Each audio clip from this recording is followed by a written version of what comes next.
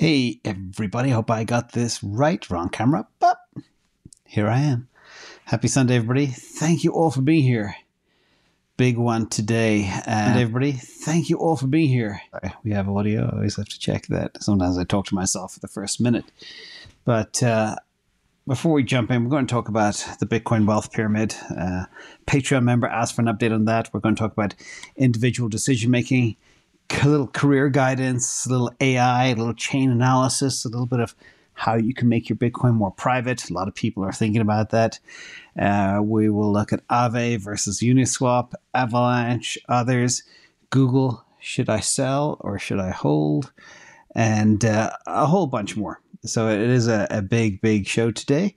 As usual, 50 nuggets. And these are all summarized. We have a member who summarized everything in a great Substack too. Should be a link below for that if anybody's interested. We make it basically as cheap as possible. But I do want to shout out to people who are in Argentina. They have disastrous economic policies, have had so for a long time. I think President Fernandez down there, in a rare moment of clarity, announced he will not be seeking re-election. Now, within that, very impressed with that, because sometimes there are people in leadership positions that should have left 20 years ago, but they're still there. Ugh. We need new ideas, new blood, younger people, making kind of decisions, especially during this very transformative time. Sorry for dwelling on this, but the reason I mentioned Argentina, that's like the canary in the mine for us all to watch live. Currently, inflation is running about 135%. Interest rates are north of 81%. And how can anybody survive in that type of situation? Anyway, governments have proven themselves to be the worst capital allocators on earth. And I bet you there are zero government officials watching my videos. Of course they're not. But you guys are better capital allocators. And that's what this is all about. So, the edutainment, as you know, and big thank you to the Patreon community. Pop this up so you can see it. And I don't control the agenda of the Q&A. My Patreon does every week. All the top questions bubble up, and it typically reflects what's on people's minds. So big thank you to everybody out there. And there are a couple of open seats, but we have a fixed amount, and it probably will sell out once the bull market starts in earnest, which many people are still confused about. We'll talk more about that today too. So very first question, we don't waste any time here. It is from Big Crypt.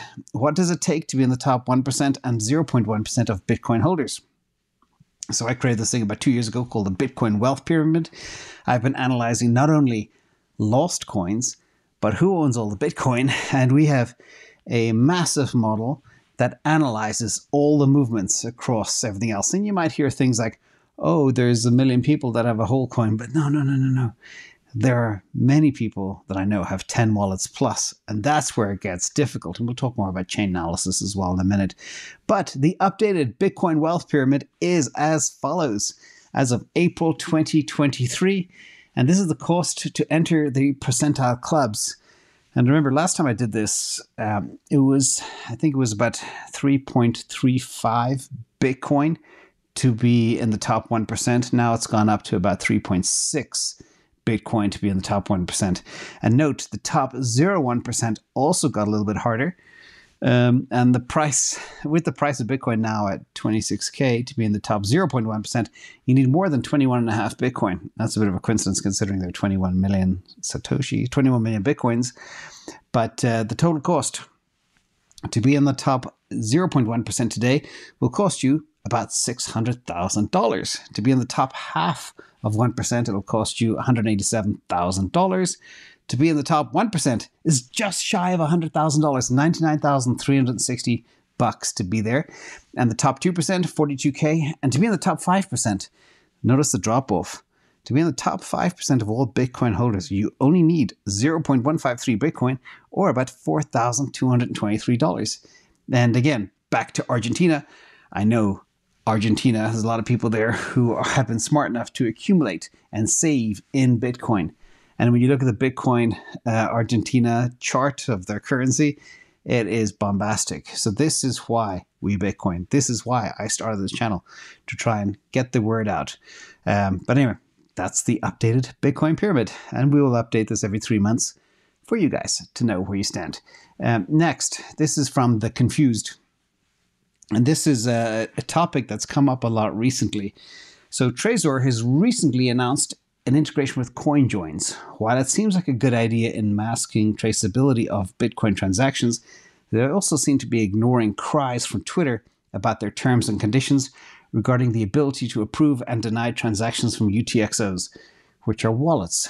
What's going on here? And this is a tricky subject. But before I jump into the subject, everybody is trying to obviously become much more self-sovereign, also manage their privacy, because trust has disappeared. For some strange reason, I have no idea. But from what I hear from where I am sitting, we have lost trust in mainstream media. We have lost trust in banks. We have lost trust in big pharma. And many people have lost trust in their government. And that huge trend towards self-sovereignty, individual decision-making, which we'll talk about later too, is possibly due to people being disappointed by the various sectors that were previously deemed to be trustworthy. So what happens if there's a future where nobody trusts central planners? Maybe we're already here. I don't know. But this is what's going on. And when we see the type of programs that governments are running throughout the world, it's no surprise that this is all happening. Anyhow, enough of that. But this is why this question, I think, has come up. So first of all, what is a CoinJoin? Let's jump into this. And sadly, the GIF is not running in this presentation. But normally, you have different routes to get to Z, A, B, and C. So basically, CoinJoin is a privacy method that improves user privacy. And by using CoinJoin, multiple parties can combine their transactions into a single transaction, which makes it much harder to determine which input belongs to which output, basically getting to Z. And there's a number of different paths, and that makes it basically impossible for people to decipher who made the transaction in the first place. And having this integrated with Trezor is actually a good thing, but we'll talk about some of the criticisms and what they're doing. So first of all, they did launch their CoinJoin service, and this allows Trezor users the option to utilize CoinJoins to enhance their privacy. And in my opinion, this is a great thing for Trezor users and the Bitcoin community as a whole. First, the more wallets like Trezor that offer CoinJoins, the more accessible it is to people and the easier it is for people to improve their privacy. Second, the more people that are using CoinJoins, the more difficult it is for Coinanalytics to de-anonymize, therefore improving the privacy of the network for everybody. And this is why overall we believe this is a very, very good thing for Bitcoin. In fact, if you look at the CoinJoin brand, it's actually very clever the way it's kind of broken up, because that's exactly what a CoinJoin does. Now, the question that you pose is Trezor controlling your coins? And as for the Twitter criticism that you referenced, I took a look at the Twitter links you cited, and it did not find any reference to Trezor approving or denying UTXOs.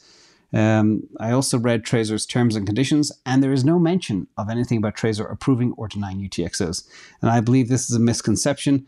There's still a lot of fake news all around the world, including sometimes on Twitter. And Trezor actually doesn't have any way to restrict access to your coins, because Trezor is a self-custody hardware wallet. You hold your keys, and hence they have no control over how you use your coins or who you transact your coins with. That is very, very important. In addition, this is their CoinJoin policy. This is an important section that we pulled up, and it talks about suspending service. But this doesn't have anything to do with restricting your access to your coins, which again isn't possible. What this CoinJoin policy is about is that they want to reserve the right to control who can participate in the CoinJoin. Okay, and this is probably to protect themselves. Imagine a nefarious government or terrorist organization tried to get access. That could be maybe a problem. But whether this CoinJoin policy is right or not, we are actually on the fence about that, and I can see it both ways. On the one hand, yes, this is in effect censorship, and you can argue that. But on the other hand, having a good policy for safety reasons and the public good is also fine. Therefore, reserving the right to deny someone the service is censorship and isn't in line with the spirits of open source software or Bitcoin. So yes, you are correct. Now, there are solutions to get around this. Remember, we always try and bring the answers.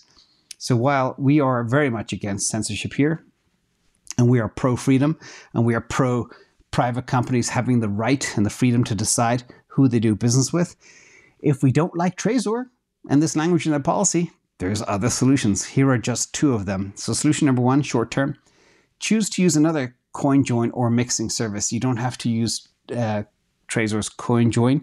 Keep in mind, Trezor's CoinJoin service is optional. We can use the hardware wallet without using the service. Instead, we can use many other options out there, including Join Market, Wasabi, Samurai Wallet, and many more. And solution number two, more for the long-term solution, Bitcoin needs a protocol-wide privacy on the base layer, such as incorporating CoinJoin into the core protocol, or incorporating privacy features like ring signatures and zero-knowledge proofs. These external privacy solutions, such as CoinJoins, are always subject to third-party providers, and it's the third-party providers that get to decide who use their service. And the only way to prevent this is for Bitcoin to have its own privacy on the base layer. So let's hope a couple of Bitcoin devs are listening and they can code this in. So really, really good question. But again, everybody is now, it all goes back to trust. Nobody trusts anybody, which is the right way it should be. People should be free to do whatever they want. You know, work hard, pay taxes, and then do with your money as you please, whether it's buy apples or Bitcoin. Next question, and this ties into the first question too, or the second question actually. This is from Piano Z. The Chainalysis capable of identifying both parties of any Bitcoin transaction ever? And if so, does that hurt one of Bitcoin's value propositions, which is anonymity? So basically net are Bitcoin transactions traceable? And again, I see where you're all going right now to find out exactly, is my crypto safe? Can it be tracked? Especially by nefarious parties.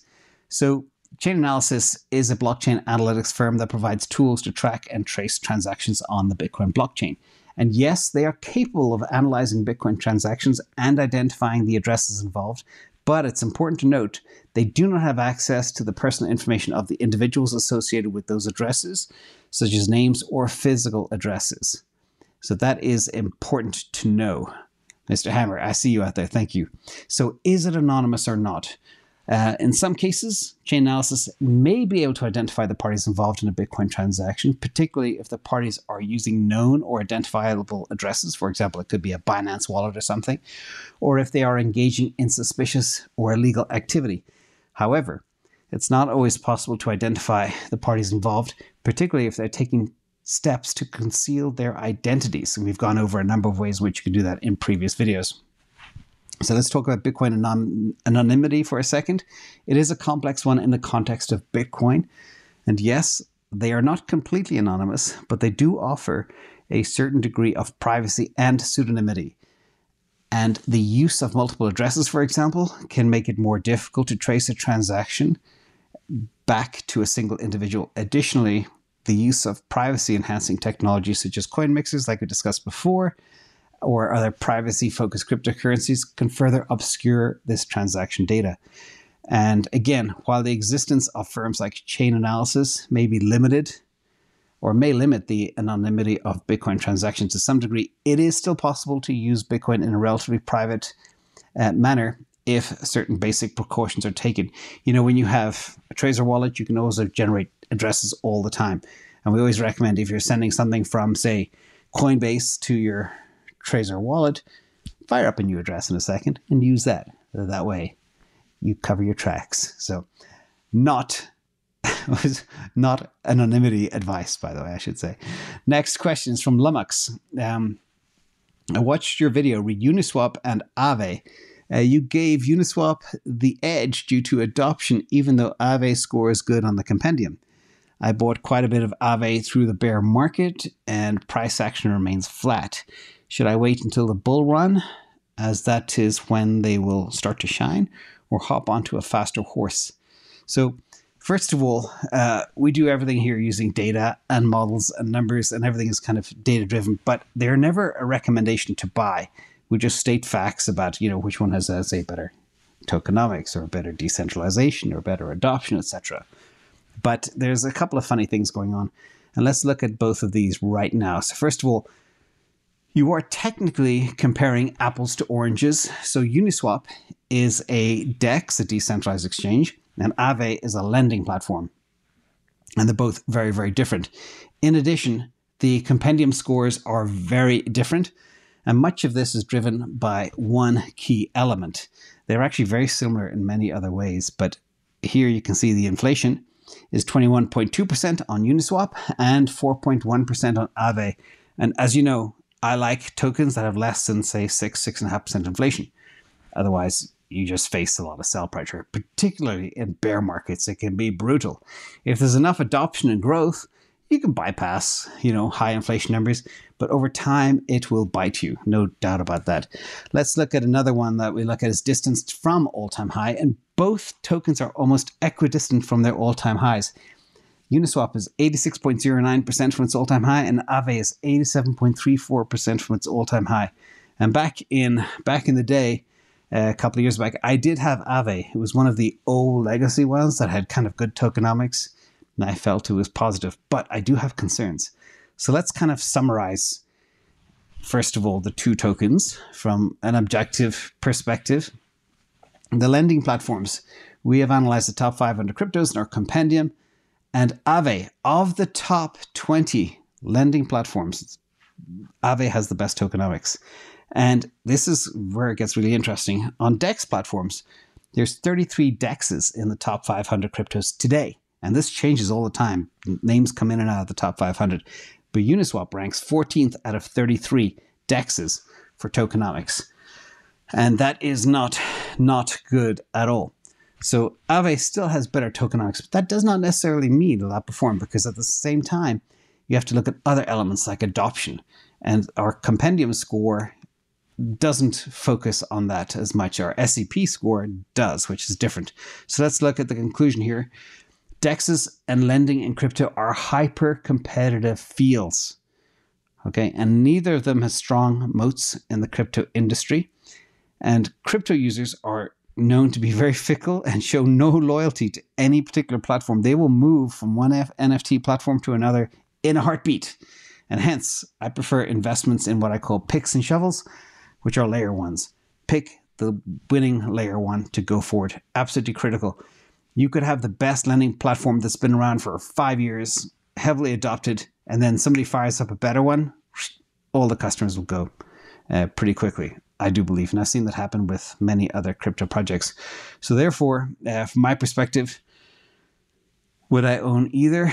No, not right now. But I am also tend to be very, very focused on very, very few assets. And I try to pick the winners, and until something better comes along, I'll stick with them. So hope that helps you. Will Aave make it in the next bull run? It'll probably bounce. Will it get back to all-time highs? I'm not sure. So the next question is from Baker6 regarding ChatGPT. This is an interesting one and really tricky. But since ChatGPT made the news in November 2022, the narrative is humans will be replaced and quickly. But markets discount the chances of Tesla achieving full FSD, which has been making progress through the years of hard AI training. And are these assessments coherent? Please explain what AI is and why it does take trading. So this is a cool question, but it's tricky. So let's jump in. We'll start with the last question first to make sure people are all up to speed and all on the same page. So training is essential for AI because machines cannot automatically perform complex tasks without being taught how to do them, just like a child in school. And during the training process, an AI algorithm is fed large amounts of data in which it learns patterns, relationships, and rules. And this is how it does it. The process allows the AI system to improve its performance and accuracy over time as it learns from the data it's given. That's kind of why these things need a huge amount of processing power and to be fed a huge amount of data to work. Let's talk about Tesla FSD first and why it is very, very different. So Tesla FSD technology uses a combination of cameras, radar, ultrasonic sensors to collect data about the vehicle's surroundings, which it then processes with an onboard computer to make driving decisions in fractions of a second. And this system uses deep neural networks to process this data to make predictions about what objects and obstacles are in the vehicle's path and how to navigate around them. And Tesla's approach to FSD relies on a combination of computer vision and sensor data to enable the vehicle to drive autonomously. And driving is a lot harder than your typical AI that you have on ChatGPT. So, for example, imagine there's a video of this on Twitter. Your Tesla's driving down the freeway, and all of a sudden, a car flies in the air, a wheel comes off, and it's running towards you. The car has to decide in a fraction of a second. Does it go left, right? Does it slow down? Does it accelerate? What does it do to avoid the danger coming its way? That's what it does, and that's why it's very different. Now, MLL AI, MLL is for the machine learning lifecycle, on the other hand, is a broader category of AI technologies that includes deep learning, reinforcement learning, and other machine learning techniques. And MLL AI is not specific to autonomous driving, but it's used in many applications such as image recognition, natural language processing, and speech recognition. That's it. It is nothing to do with making a prediction about an environment or things that happen in an instant that a car has to react to. That's why I believe Tesla is the #1 AI company on Earth today, because they are so far ahead of what this is. Now, in summary, real quick, again, driving is hard, but both Tesla's FSD technologies and MLL AI use neural networks to process data and make decisions. FSD tech is specifically designed for autonomous driving, and MLL AI is a broader category used in various applications like researching a document or summarizing something or whatever else, creating bullets, creating tables, you name it. So it is a very, very different animal. And do I believe it'll have a huge impact on the future? Yes, wait for a section towards the end regarding some career guidance. So next one is from Michael Motorsi. I'm a software developer in my late 20s working for Google. A large portion of my compensation comes in the form of stock and vests every 3 months. I want to sell some and buy other assets, but not sure if I should wait for the price to rebound first. And would you recommend waiting or hopping on a faster horse sooner than later? So this is one I think about a lot because I have legacy Google from a long time ago. Cost base is very low, but I've grown very impatient. So I do believe there's a couple of things happening with Google, and I do watch it very carefully. One, it is at an inflection point. They're going through a huge adjustment process. They're going through a lot of one-time off-cash adjustments due to layoffs. I think last round they laid off 12,000 people. I hope your job is still safe and secure. They have also changed their accounting model. They're compressing operating margins for the core business while increasing them for Google Cloud. They want to kind of catch up with AWS, and that would also have components of AI in it too. And the EPS estimates for the company have decreased by 41% from their highs, which is not good. EPS is earnings per share. And there is a lot of negative consensus against the firm right now. And of course, AI is a huge part of this whole inflection. You know, they're changing direction, re-gearing the whole machine. But think of Google as a big, huge tanker. It takes a long time to turn it around. So that's kind of where they are. Let's look at the financials and that 41%, what it looks like visually. This is the profit margin getting crushed. The blue is revenue, which has gone up. We're back above Q4 2021 levels. Net income is kind of like the light green. It's going down as a percentage of revenue. And you can see the orange, the most important line, is the profit margin is tanking. And that is not good. That's not what you want. Although the growth is there, the profit margin is taking a hit. Let's look at the chart. This is the turning around. So even though people were like saying, oh, Google, it's not doing well, it's actually not too bad when you can compare it to other assets. It's only 28% from its all-time high. And yes, it is that tanker. And yes, I do believe there are faster horses. And yes, I still have Google, but I am definitely considering selling some soon or all and moving it to somewhere else. So I hope that helps. Not financial advice, of course, just sharing what I would do. And I think as well, a lot of people are very concerned that Microsoft is going to eat their lunch in the search business. I'm not concerned about that at all. What I am concerned about is how long it takes them to get their profit margins up again. Or will AI change the deal for them? It is already. It's making them completely revise how they operate, which is huge. But just consider AI not just being disruptive to us, but it's disruptive to a place like Google, who were the kind of, and they were there at the very, very early days of AI. way back when. In fact, there was an interesting conversation where Elon Musk was working with the CEO of Google. They didn't meet eye to eye and they parted ways. So a little bit of history there. Now, next question is from Roberto DS. I have a fair-sized bag of Avalanche, and I'm wondering if I should accumulate more or rather allocate funds elsewhere. What do you think of Avalanche tokenomics and upside compared to Bitcoin, ETH, and Sol? Great question. Now, first of all, we're going to look at it from two perspectives. We're going to look at it from a tokenomics perspective and where it ranks in terms of our top smart contract platforms. And I'm glad people are asking much more about tokenomics because it is very important, but it's not the be-all and end-all. We'll explain why. So first of all, when it comes to their tokenomics, out of the smart contract platforms, Avalanche ranks in 23rd out of 24. That is not good. Their tokenomics is far from perfect, and that is a problem. However, this is interesting. In terms of their smart contract profiler, and this is not taking into account tokenomics, but it's taking into account things like growth and adoption, technology, etc., developers, all that type of stuff. They are third out of that same amount of players. Now, while tokenomics is an important aspect of a cryptocurrency or a token, it's not the only factor. I have to stress that. A good compendium score doesn't mean it's going to take over the world and win and go up 10x. And a bad score doesn't mean that either, but there is a correlation that drives about 92% of price action, which is tied to the actual compendium score. That is the truth. But those other 8%, maybe they can sneak through the net somehow.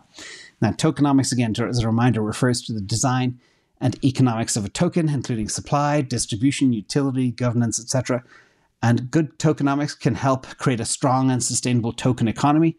Bad tokenomics can make it more difficult for the project to succeed, lack of trust, etc.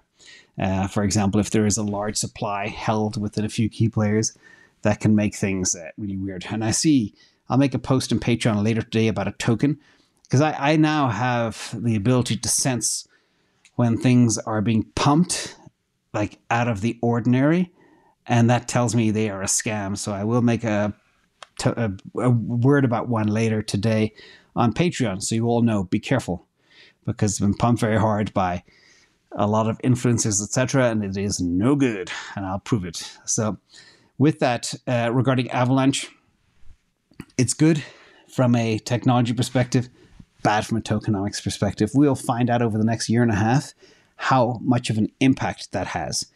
As a third placed smart contract platform, excluding, of course, Bitcoin, ETH, etc., just the rest of the rest, it's not bad at all. But will it be held back by the poor tokenomics? This will be an interesting one to watch. Next question is from Avocado. Listen to the data. This was a key point of your video, how to master the mindset of crypto and investing. If you missed that, it's probably, some people say it's the most important video I've ever made. I'll add it here afterwards. But I find that it's easy when I'm home and focused on TA, but in social situations, I find myself failing to capture falling capture to the group think, i.e. bad psychology of trading you warn about. How do you stay steadfast, focused, data-driven, and confident when hearing opposing views with great passion and conviction, especially from your friends and family with stubborn beliefs, and stave off emotion and fear? This is probably the best question I've ever had. Thank you so much for asking it. I think if I had spent my life listening to others, I would be both broke and dead. Okay? A simple fact. And I learned that in my 20s, not kind of, we're still far from perfect, but literally to kind of blaze my own trail. If you listen to groupthink and consensus, mathematically you'll always be behind. That's why I'm not a big believer in things like sentiment. Because if everybody's talking about the same thing, you're already too late. So that's kind of my take. So first of all, you did mention TA. You look at TA first. And investing solely, I'll repeat this again, I've shared this once before, investing solely based on technical analysis is not recommended because it considers past price and volume data, but it does not account for fundamental factors such as financial health, market position, industry trades, whale movements, etc. TA can identify short-term trends and trading opportunities, but it may not provide a complete picture of the token or a company's long-term prospects. And relying solely on technical analysis can also lead to overtrading and failure to identify important market events or sentiment shifts. That is so important. Combining technical and fundamental analysis is, however, the secret sauce, and that is what I do. So use FA to decide what and TA to decide when. It's that simple, okay? But never, ever, ever rely on TA alone. You need to always keep your head out the window, find out what's going on in the world. Please remember that. Let's talk about how you blaze your own trail and how I do it. First of all, conduct your own research. Rather than relying solely on the opinions of others, it's important to conduct your own research. I always say, if you are investing something, research it like you're going to marry it. Okay, do your due diligence, do your background research, etc., and build an analysis independent of others. This can help you avoid being swayed by the opinions of others and help you make more informed decisions. Classic example of that.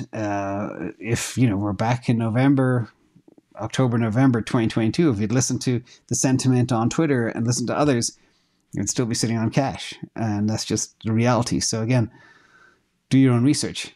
Build data-driven models, absolutely critical as well. Get comfortable with modeling, get comfortable with planning, get comfortable with setting goals, absolutely critical.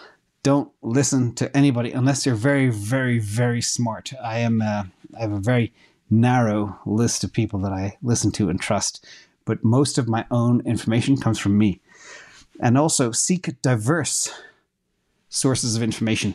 This means diversify all the information you get from everywhere. Even listen to people that are, say, for example, bears. Listen to their theses, just in case they actually have something that could spark a new idea. And it's important to seek out these diverse sources of information and opinions rather than relying solely on a single source or a group of individuals that might be, say, bullish, for example. And this can help you gain a broader perspective and avoid, again, being influenced by narrow viewpoints. Also, challenge assumptions all the time and consensus views. Don't be afraid to challenge assumptions. Critical thinking, first principles thinking, and questioning can help you identify potential flaws or biases in the prevailing wisdom. And then stay disciplined, avoid emotional reactions, leave your emotions at the door when investing and researching. This can be a major driver of groupthink behavior. Sticking to a well-defined trading plan and avoiding impulsive decisions can help you stay disciplined. And finally, keep learning. Never stop educating yourself. Never stop. Be like a shark. As soon as the shark stops swimming, boom, game over. Think of swimming as learning. And always develop a deeper understanding of the markets and make sure you make those informed decisions. And that is basically it. It sounds like a small list, but literally build your own frame of mind. Get deep. That's one of the reasons I look at so few assets, because I look at so much. Now, one of the reasons I look at so much macro is because that determines where things are going. And we'll talk more about that in a minute too. So hope that helped. Actually, one example I did include here as an example of groupthink. So if you fire up YouTube and you look at all the thumbnails, if you look, say, stock market or crypto, you'll see all the thumbnails with flames. The world is going to end. It's Armageddon, etc. S&P 500 going into recession. Consensus views say we're all going to die. But no, they were way too grim and they had too much of a recession factored in. And many of them were wrong. People thought Q1 results 2023 would be terrible. And folks still don't get what I've been stressing, banging my head on the table for months and months now. Is higher inflation raises revenue and earnings. And this is what you see here. So this chart is black is the companies that beat. 77% of all companies beat earnings expectations. Okay. The pink is those that missed, about 20%, and about 2 or 3% met expectations. But the point is, the easy way to look at this carefully, I added a red line and a green line. One is obviously the trend was down up to Q3. Q4, it turned around and Q1 was way better than expectations. I think there was a Bank of America strategist as well, Savita Subramanian, if I got that right, are considering whether their 2023 EPS target of $200 on average per share for the S&P 500 is far too low, given the strength of the results in Q1. They're thinking of adding another 10% to that to take it up to $220 a share. And again, be ahead of the curve.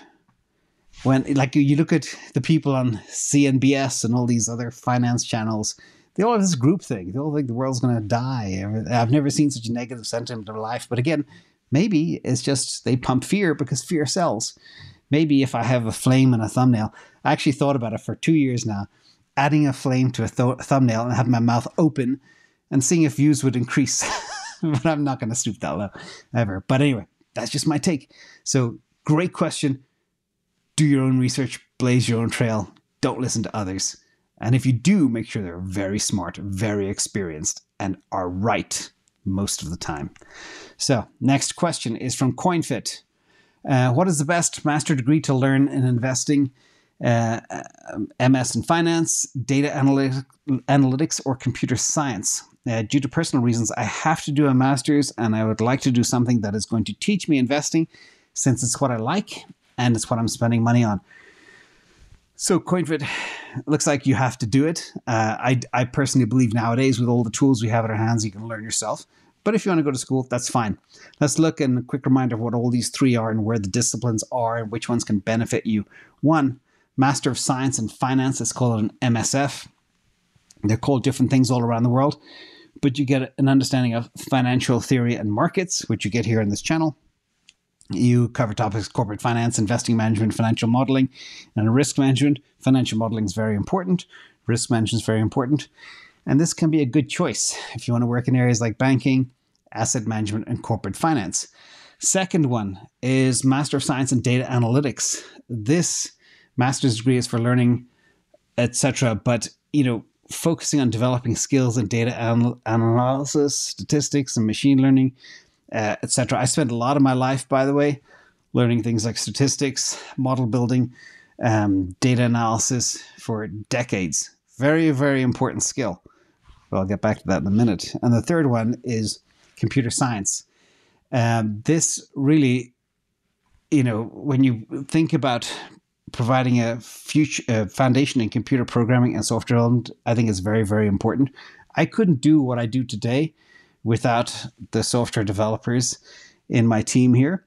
And I have the vision, but they have the hammer and the nails to knock it all together. It's way beyond mine. So from that perspective, I think it's very important to build investment models and algorithms. And it can be also useful if you're interested in working in areas like quant trading, algo trading, high frequency trading.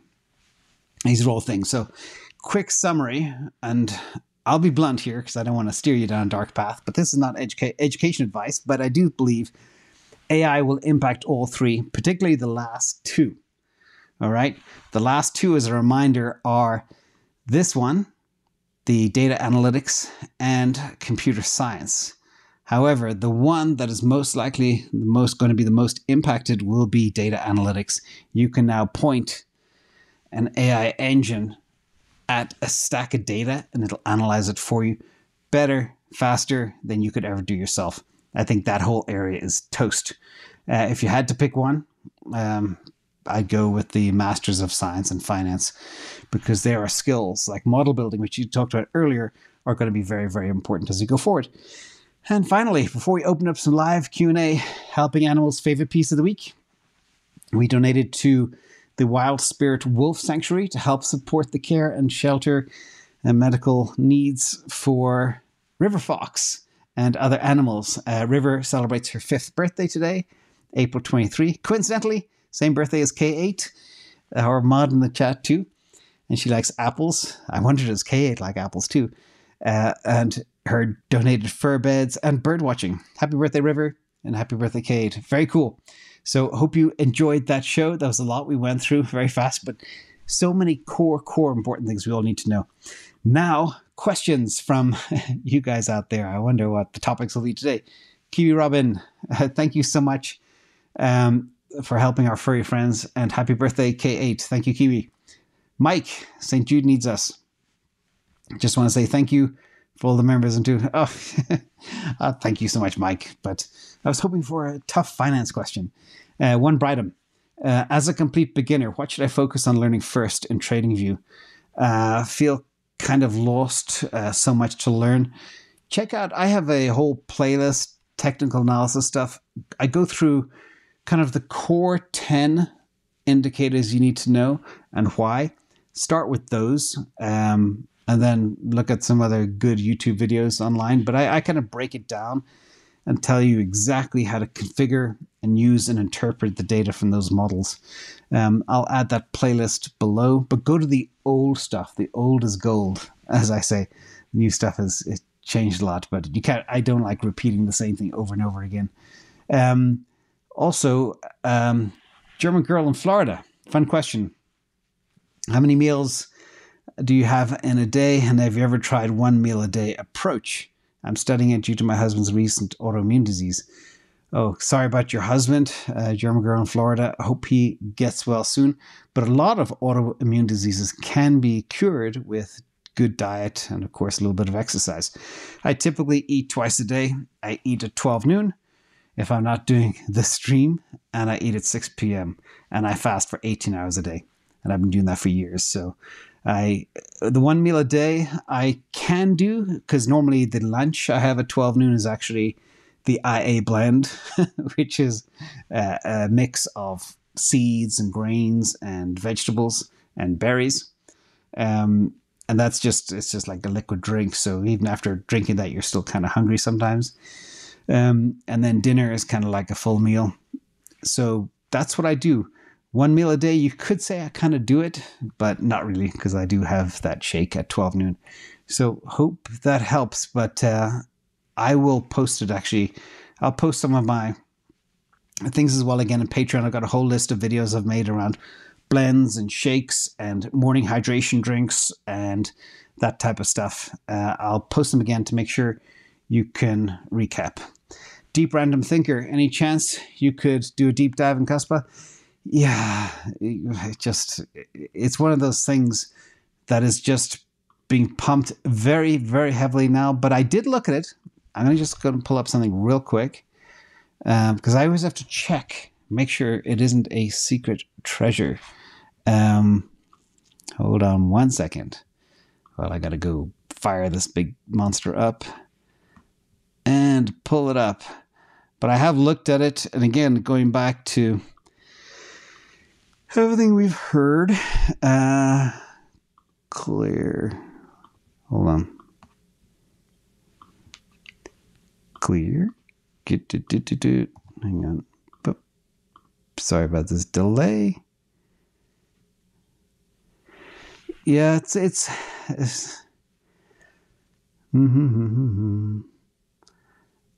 it's too small and too obscure and in too much of a competitive field with far from perfect tokenomics.